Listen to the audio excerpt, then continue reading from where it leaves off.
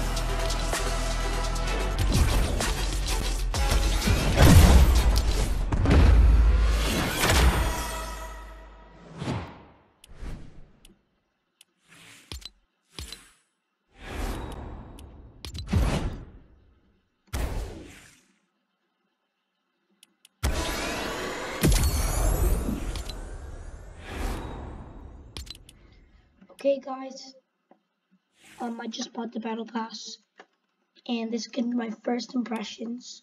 So let's take a look. Cerberus, I saw this in the survey skin, so pretty cool, pretty cool. We got the Immortal Cerberus version, V-Bucks. Oh, this back bling is very cool.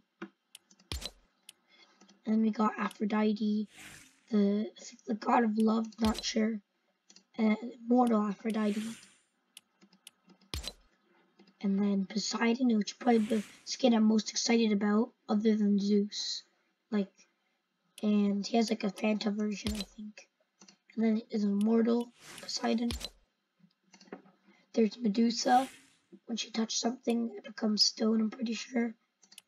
And then there's Gorgon Warrior Medusa. That's a really cool skin. And that's a really cool emote. And then there's Zeus, probably my favorite skin in the Battle Pass.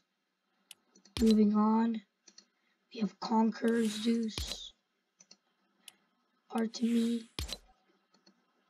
Immortal Artemis, Hades, probably my third favorite skin, if not second. Dark Transformation, so it's gonna go into bonus rounds. This is the Fanta one, I think.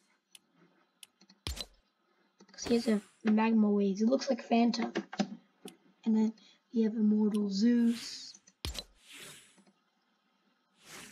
Elsie and Artemis, Leafy and Hades, and we don't know yet. So, in this point, we're gonna unlock for Korra.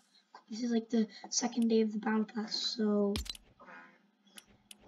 and this is what I'm probably gonna do right now, because it's like the free version, like without unlocking any levels, but it's coming soon, so that's just for now.